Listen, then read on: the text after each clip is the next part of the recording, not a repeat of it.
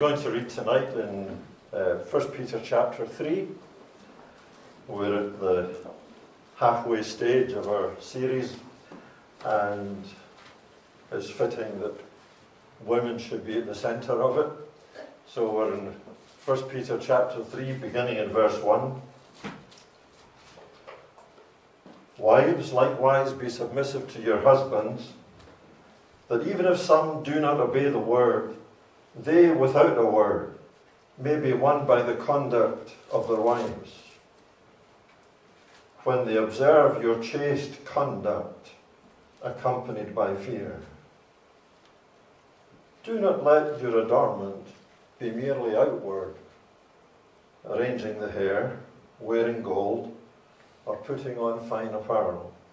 Rather, let it be the hidden person of the heart, with the incorruptible beauty of a gentle and quiet spirit, which is precious in the sight of God. For in this manner, in former times, the holy women who trusted in God also adorned themselves, being submissive to their own husbands, as Sarah obeyed Abraham, calling him Lord, whose daughters you are, if you do good and are not afraid with any terror. Husbands, likewise, dwell with them with understanding, giving honour to the weaker vessel, and as being heirs together of the grace of life, that your prayers may not be hindered. We're moving on to the theme tonight of the grace of God that's reciprocated in marriage.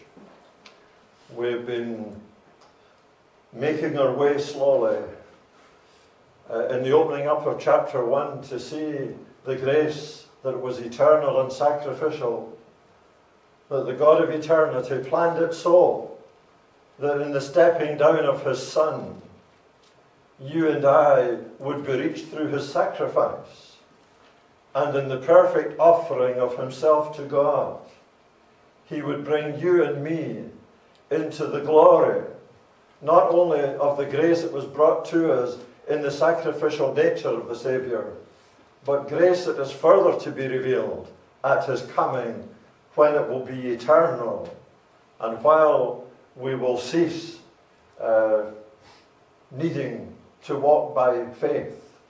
At last we will walk by sight in the presence of the Saviour, but grace will continue. Isn't it marvellous? He never runs out.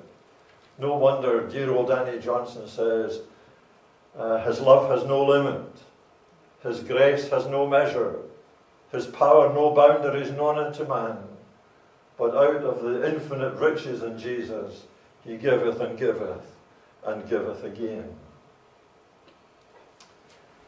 When we open up chapter 1 of Peter's letter, and I suppose that you've opened many a letter in your day, and you've leafed through the pages, and hopefully by the time you get to page 3, you haven't forgotten the contents of pages 1 and 2.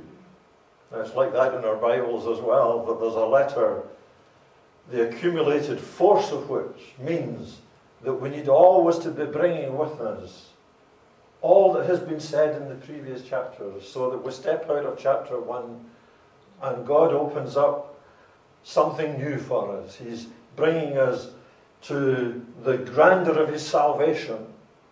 And you look at chapter 1 and you say, I'm there. I'm in it from beginning to end. And you step out of chapter 1 with divine permission that the great God of eternity, who in his foreknowledge called us at last in time, has opened up a doorway into the service of chapter 2. But the amazing thing is that just as chapter 1 opens the door of chapter 2 opens the door of chapter 3. And you can follow the sequence, that he's been dealing with eternal and sacrificial grace. And then he begins in the second chapter to outline the purpose of that. That you and I would be in the Word, that we would be in worship, that we would be in witness, that would be in the world to testify, that we would be careful in our walk and at our work. And as if we needed another W, Peter, in the marvel of the English language in chapter 3, opens with the word wives. So he gives the final W. When God was doing that, he had something in mind. He's opening a door in chapter 1 that points us upward. And in that upward look, we see the eternal glory of the grace of God that you and I have received in the gospel. And through that salvation, I step into the service context of chapter 2. And in that new realm that I never knew before, I know the experience of what we refer to as experimental grace. I know you prefer the word experiential. I prefer the word experimental. For this reason, that God is proving to us in chapter 2 that out of the delights of the Word, theology is being proved in the day-by-day experimentation of your life, just as you would in the science lab. When you add one chemical to another, it's the experiment of discovering the rightness of the theory. There's no theory here, there's theology here. And as we come to it, God allows us to know the daily experiment of the reality of Christ being with us in every dimension. So when you come to the thought of your witness, God's moved us from focusing on all that is upward, but I keep my eyes there and I hold out my hands to the world and all its need. And in that, he never wants me to forget that he has something more in mind. And he takes us at last into chapter 3, and we discover that he moves from his house to your house. It's the marvel that the God of chapter 1 is the God of the eternal home.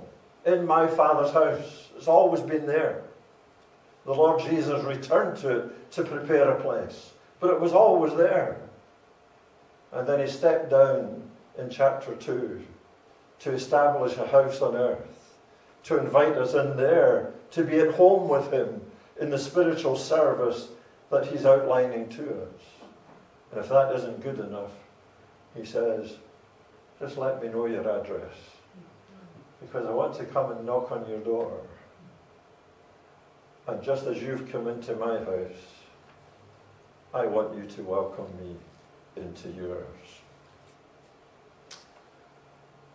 Come with thy light divine into each room to shine. Master, the house is thine. Search thou and see. Now I know fine well all the trouble that you've gone to tidy your homes just because I'm here. That's presumption, isn't it? You know? When my children were small, they used to say to Anna, when they saw her dusting the house, is Daddy coming home? But to prepare your home for him, to prepare it for him, is more than the rooms. It's you. It's the preparation of ourselves. Because, number one, he wants to be at home in your heart. And I trust that every one of us here tonight knows the satisfaction of that. But Christ may dwell in your heart through faith. By grace you have been saved through faith. We've received the grace of the gospel. And we begin our walk with him. But in concert with the walk of going to serve him in his house, I need to know the communion of the Father, Son, and Holy Spirit in my house.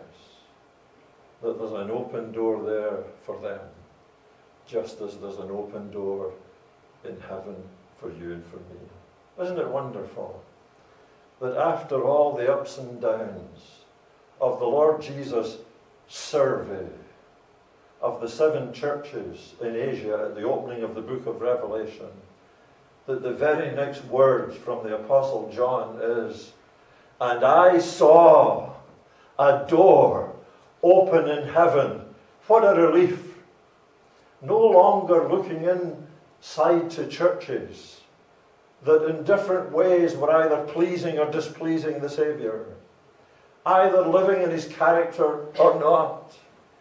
And at last he comes from Ephesus through Smyrna and Sardis to Laodicea. And he says to them, "You've got a name." He says, "There are people, and you're among them, and you say that you're rich. You're poor, and you're blind, and you're naked." And the Lord Jesus could hardly have given a more negative report of the Church of God in Laodicea. And it's been read in the other 6 too, so there are no secrets. I wonder what he would be saying in the present day if he was writing letters about each of the assemblies. When you come to the thought of him wanting to be at home in your heart, the other side of that is he wants to be at the heart of your home. And in the heart of your home, it means seeing how you live there, determining, engaging your communion with him in your home. The interaction, father, mother, children, seeing a family, living in such a way that as the Lord Jesus looks in, he's able to see something that's consistent with what we are at church. It's one of the sadnesses in full-time service. The letters that I've had over the years, just as other brethren undoubtedly have, from sisters speaking about their unhappy marriages. I remember one dear sister whose husband was a preacher, and she told me, she said, there used to be people came at the end of a service and they say how well off you are to have such a man as your husband. And she says, in my mind I was replying, if only you saw him at home. Tragic, isn't it? If only you saw him at home. I want to think about our homes tonight. Some of us might be single, irrespective. He still wants to look in our homes.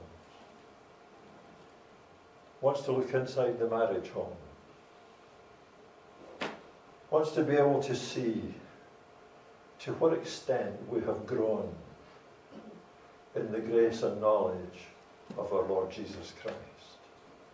As couples, as families. You know, there's a beautiful picture in Psalm 128.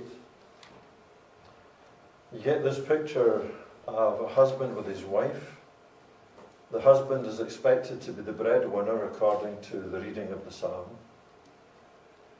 But then it says, your wife will be as a fruitful vine in the innermost part of the house, and your children will be as olive plants round about your table. And I think, well, why did you say olive plants? Why did you not choose something else? And I think it was in keeping with the rest of the teaching from the olive in the Old Testament of our Bible, that from the olive came the oil, and from the oil came the light for the lampstand. So there's a testimony round about the table to the working of the Spirit of God. We were thinking about Zechariah last night. What are these? The 2 olive trees standing beside the lampstand with the golden bowl And Zechariah is so overwhelmed, and Zerubbabel too, and it says that they bring forth a headstone crying, "Grace, grace" to it. And in the crying of grace at the temple, there's an echo of what should have been going on inside the home at the table. Because the children are just like the sons of oil. They're the evidence of the working of the Holy Spirit in the family. And I trust that in each one of our lives, we've had the joy and the satisfaction of seeing the Spirit of God at work in our families. Aye, there are disappointments, aren't there? Times when we feel let down as parents. But what about God the Father? Will we as parents let him down too? You know, there was a man reported to have been travelling in an old carriage, and opposite him there was a woman busy reading, so she was ignoring him. But he noticed she was getting upset by what she was reading. And at last he couldn't contain his question any longer, and he said to her, "What is it that's having such a profound effect on you?" And she handed him the book. "O to grace, how great a debtor daily I'm constrained to be. Let that grace, Lord, like a fetter, bind my wandering heart to thee. Prone to wander, Lord, I know it. Prone to leave the God I love. Keep my heart from wandering, keep it, till I'm perfected above." And he passed her back the book. And then he said, "Would to God that I were in the condition tonight that I was when I wrote these words." It was Robert Robinson, the writer of the hymn. We know what it is to turn aside from the Lord at some stage in our lives, I think. You look back on it with deep regret. And the Lord in His grace restores the years that the locusts have eaten. But sometimes they're nibbling away inside the marriage. And maybe there's something that you're constantly bringing before the Lord in prayer regarding your home, your partnership, your family, and it burdens you no end. There's grace in every trial, as we thought last night. And we don't forget that when we come into chapter 3, we're bringing it forward. Because the grace I knew in my salvation, the grace I knew in my service, the grace I knew in every trial that comes along, warranted and unwarranted. I step into chapter 3 and I say, "Thank you, Lord. This is the very same grace that helps me in my marriage to my wife, in my marriage to my husband, and it means everything to me." But then you go on, and He's wanting to make sure that I know that there's an interlocking here.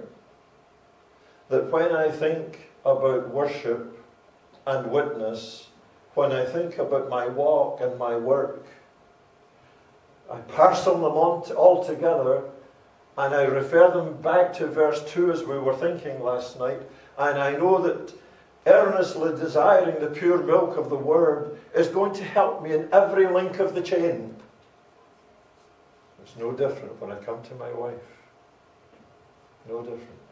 I have to make sure that what I am at work is what I am at church. And I have to make sure that what I am in the home is what I am at work and what I am at church. It's very easy to live one life in assembly and to be a different kind of person Monday to Friday. But from one end of the week to the other, it's equally possible to be a different person at home. To be different in such a way that the things I should be guarding I let slip. And I fail to measure up to the consistency that God has called me to as I've been reading through this letter. So all of a sudden, what I expect in chapter 2 to be the standards of his home and of his family, as he brings us together as children of God and disciples, and in our baptism we go forward and we enter into the glory and the privilege of remembering the Lord in the breaking of the bread, of continuing steadfastly in the prayers, in the apostles' teaching, of knowing the value of mixing with each other and benefiting from one another in fellowship. And then I sit with my wife.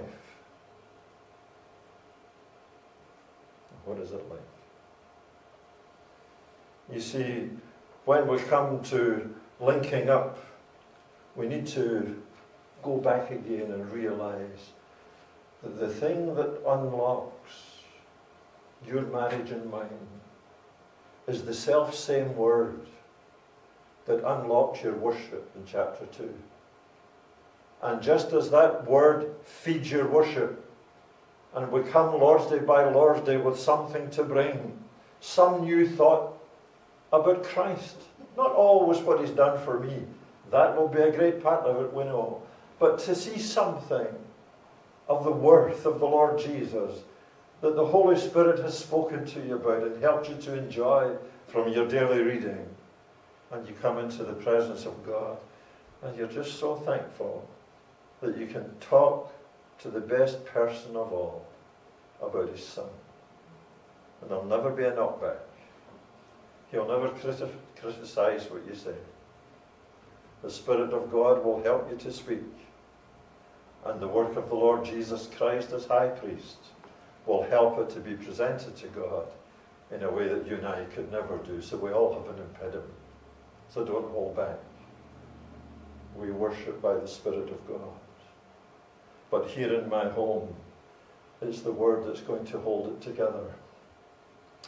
When Peter is speaking, he speaks about the wife being submissive to her husband. It's not the most enjoyed word in today's vocabulary. Sad when you speak on it and a Christian comes and challenges you.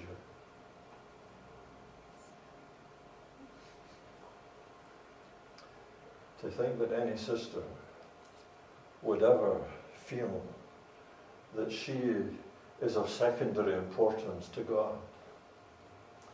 To think that the Apostle Paul or Peter would ever engage in the put down of sisters and the elevating of brethren.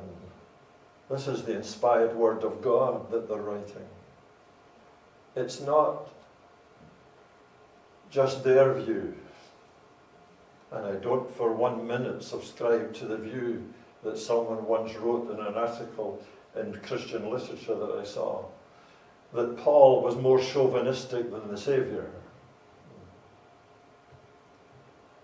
I don't believe for a second that there's any degrading of women in the Word of God. There's a harmony of teaching where one complements the other, and where in our service to God there may be not the slightest difference between the value of what a sister gives and that comes from your brethren. There are women who have served the Lord monumentally. And God knows all about it.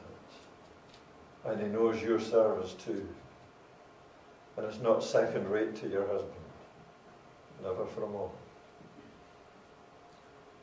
And when Paul and Peter picked up their pen to be moved by the Spirit of God, they were writing in concert with the will of God. And Peter says, wives, be submissive to your husband. He said, okay, Peter, I'm there. I'll do that. because he's also expecting that the husbands will be submissive to God. But he knows there can be a difficulty. And so he says to the wife, he says, you know, you have an adornment. But it's not the doing up of your hair. It's not the putting on of your jewelry. It's not finding the best dress in the wardrobe. It's not how you look. It's how you are inside. It's the inner man. It says in my Bible, the inner person. But really, it's the new man inside the woman, if you know what I mean. It's the new person that was created in Christ. And the nature of that new person is Christ. And he's shining out. And it says here, a meek and a quiet spirit. And you can hear the echo from Matthew 11 coming racing through the Gospels to the letter. I am meek and lowly in heart.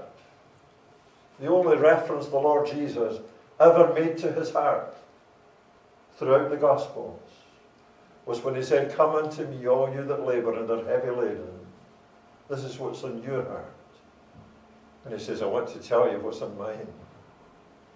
It's the meekness and gentleness of Christ that's asking you to come, because in the lowliness and meekness of my heart, I'm longing for you to come. And I'm going to make provision for you to come. In this sacrificial grace, I'll be at Calvary. And in the ultimate expression of eternal grace, I'll be on the throne. And I'll be on both places for you. I'll be there to help you be delivered from your sin. And I'll be on the throne to help you in your service. And while the New Testament never once refers to the Lord Jesus running, he walked and he knelt and he sat and he stood and he lay. Never tells us that he ran. But when he went home from Calvary, it says he went in as the forerunner. This is new language. This is resurrection language. And in the resurrection, he sat down in heaven's throne to continue an unfinished work to this day. And in that work, it says that he's able to succor, able to aid, able to help. And it literally means able to run, to be the helper of them that have faith in Jesus. That's you and me. In our worship, in our witness, in our walk, in our work, and in our marriages. Wives, be submissive. Because in this, you're displaying the character of your Saviour. It's a privilege to be submissive. An absolute privilege. Then he says of her to the husband, and he's talking about all that she is. He says, you know, it's not your adornment. It's not standing at the mirror. It's standing at this mirror. Looking into the mirror of the Word. And it's not the decorating of the outside. It's the cultivating of the inside. And as if the whole conversation is with the wife, he suddenly says, husbands, likewise. That's how he started verse 1. Wives, likewise. So there's no favoritism here. There's an onus on both of them. And he's wanting this dear woman to understand that in the eyes of her husband, in the eyes of God, he's going to treat her as the weaker vessel. He's speaking physically, he's not speaking spiritually. Not even speaking mentally or emotionally. I don't believe God is putting down the woman's characteristics whatsoever. He's mainly accepting a fact of life that women are not built like men. And manual labour is normally the responsibility of the husband rather than the wife.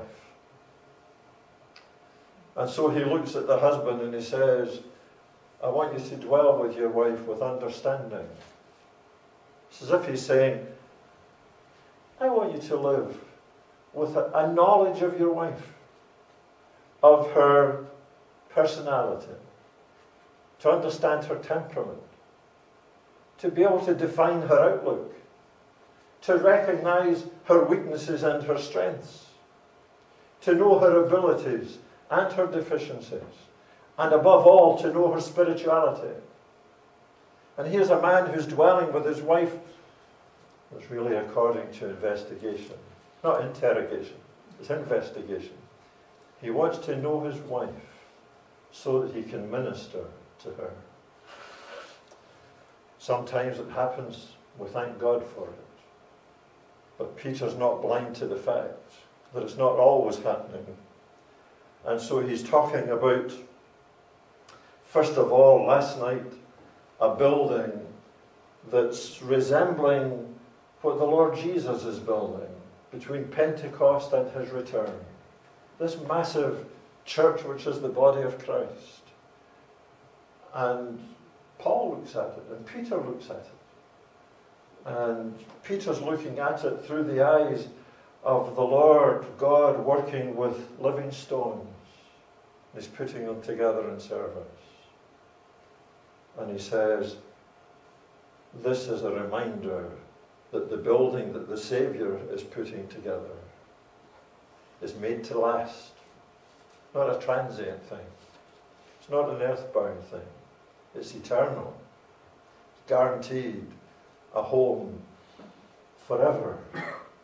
But then you come to the language of the Apostle Paul in 1 Corinthians, and he speaks about the local assembly being body of Christ in its character. And so he's thinking here, there's something that's made to live. You know, we know what a building stands for. Well, we know what a body stands for. A building is something that will outlast the span of a normal man's life. But here, this man represents in the body what the Saviour is combining for himself from men and women of all over the world.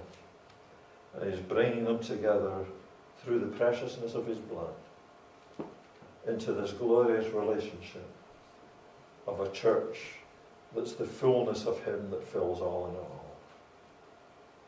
And you and I bow with thankfulness that we're in it. We're part of that. And in my assembly life, I'm trying to reflect it. We're seeking to reflect it. But then he comes to the third stage. And in 1 Peter here, he's focusing on the relationship between a husband and his wife, just as Paul does in Ephesians chapter 5.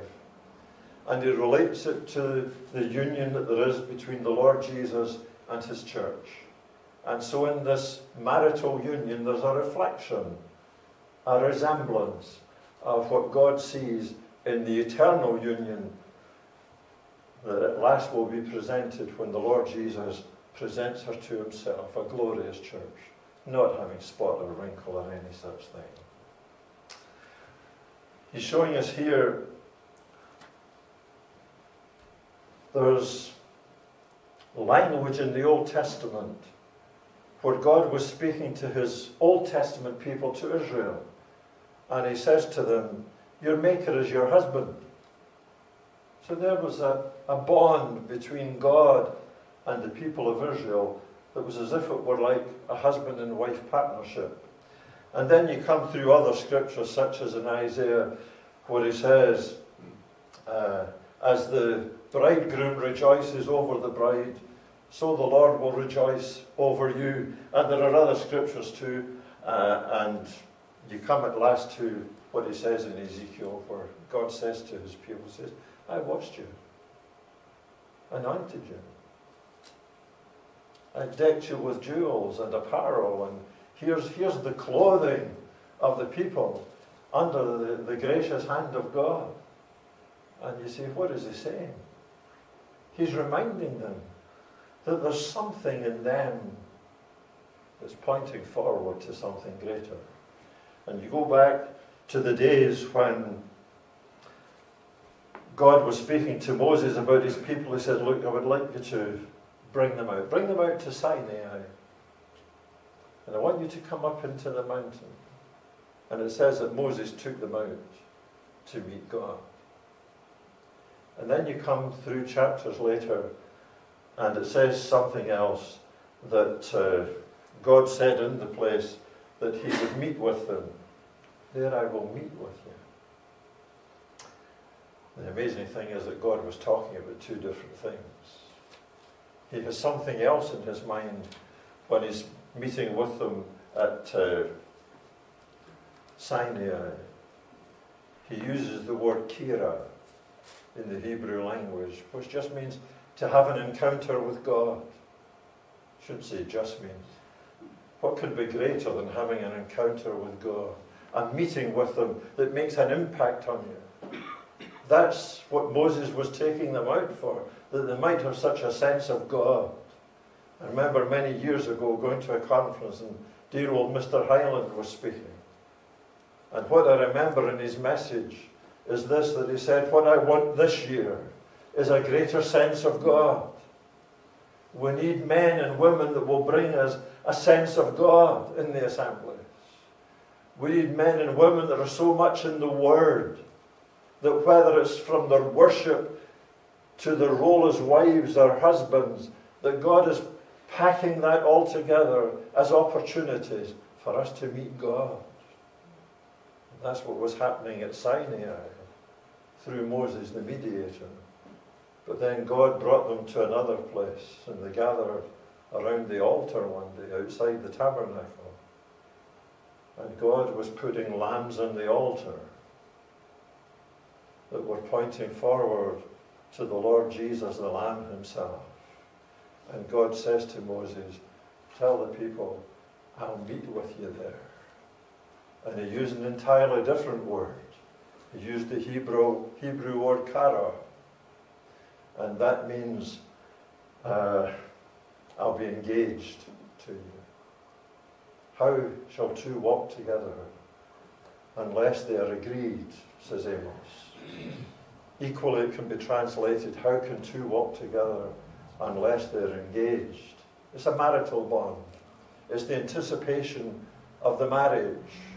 And here was God at the altar, in the place of sacrifice, making an arrangement with his people that he was doing something, first of all, under law. He was gathering them as the people of God. He was going to bring them forward to make a covenant with them from God. And he was going to show them that at last there would be a bridal relationship with God. And what he began with law, he completed in the Lamb. How much more clear could the picture be? That God is building for the cross and the outcome of the cross. That in those who would be saved through the grace of God in their salvation would at last demonstrate and reveal to this world the glory of his grace.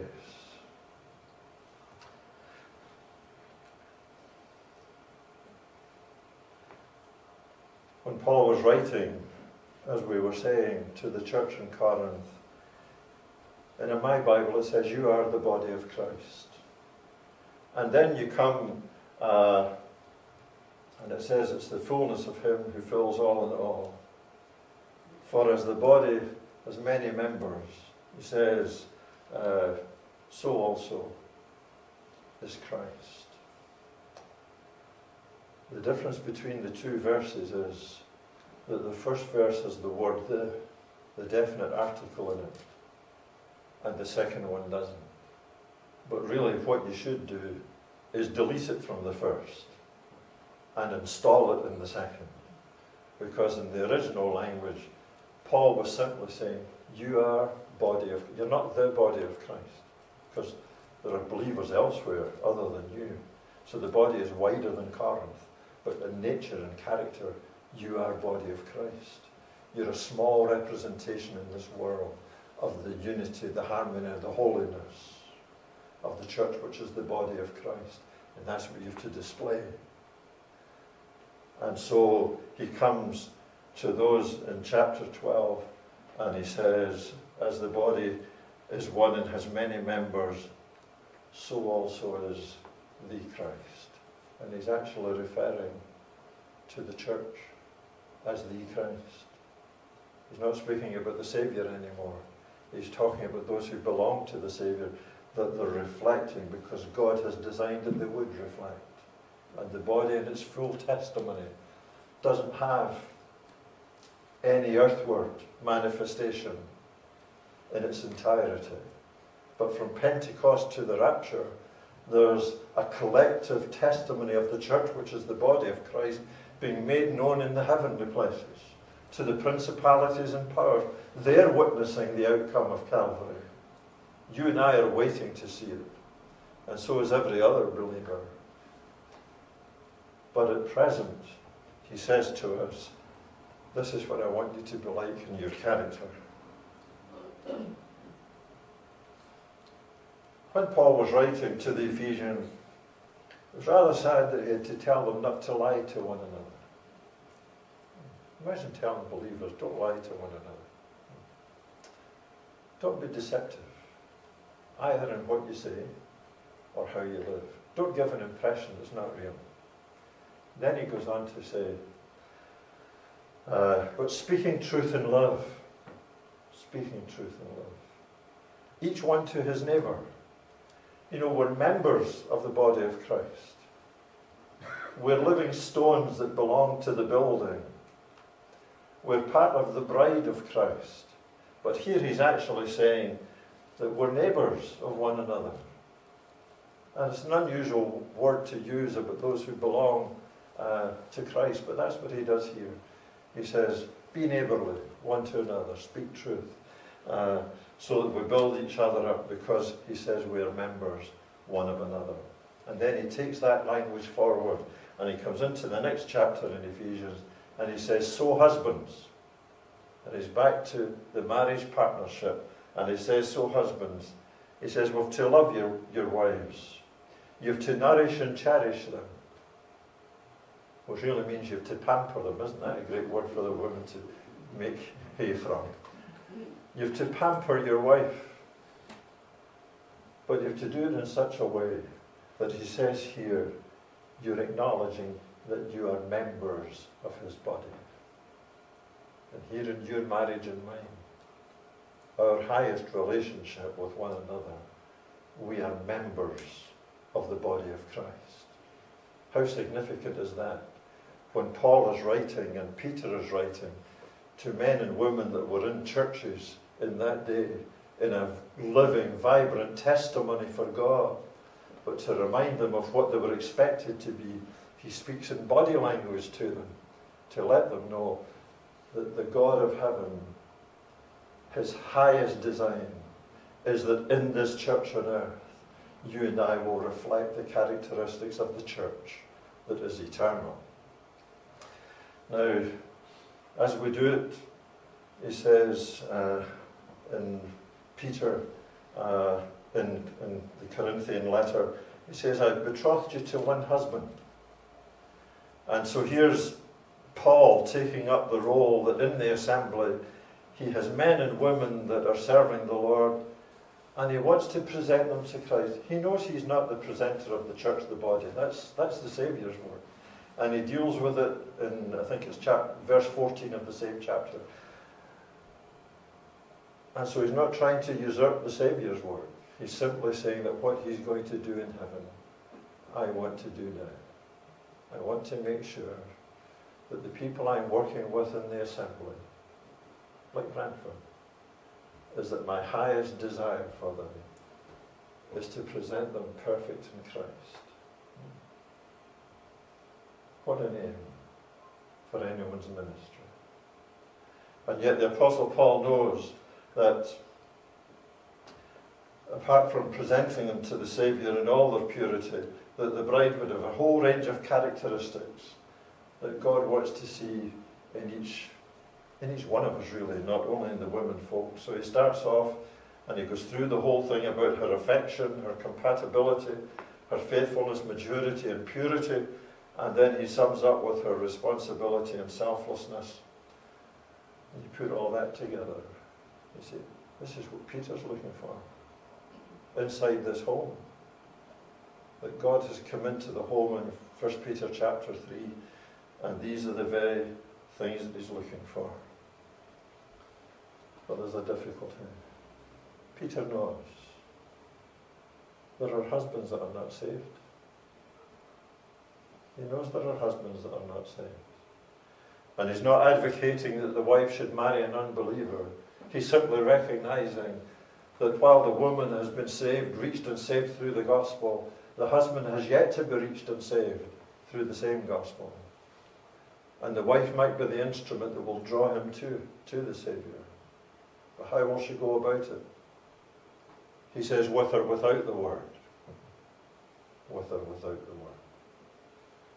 But a wife will be wise to know when she should quote the word and when she should hold back from quoting the word. Because the very quoting of a scripture might be an irritant rather than an assistant. He's not saying the man will be saved without the word. We know that's not possible. We have been born again, begotten again by the word of truth. It's the only way to be saved, is through the word. So he's not saying that the man will be one without the word. He's just saying the wife needs to know when, let my language speak, my body language speak, my behaviour, my chaste behaviour, accompanied by reverence, with respect for my husband. She's married a man, probably an unbeliever to an unbeliever. And now she's the believer who's trying to win him. And she's no longer the person that he married in the first place. And so, Peter says, it's your behaviour that will talk. Let it do the talking. When you know that you're unlikely to win him with the word. And then he says that apart from her chaste behaviour coupled with fear, he speaks to her about that hidden person in the heart that's going to do the work. We owe everything to the grace of God. We're in chapter 1. Hopefully, we're reflected in chapter 2. And I trust as we just take those 7 verses tonight, take them away home, to think about your home life and your marriage if you're still married. And you know what it is to be able to take these verses and unpack them for yourself. And for those of you who are no longer married, perhaps your partners have gone, perhaps you've never been married, he wants you to go home and pray for the couples that undoubtedly are having a struggle to win their partners for Christ. That the God of all grace and all wisdom will do his work through the wife. Or perhaps it might be through the husband to the unbelieving wife. But nevertheless, that the fulfillment of marital grace will be discovered in the experience of their home lives too. Let's pray.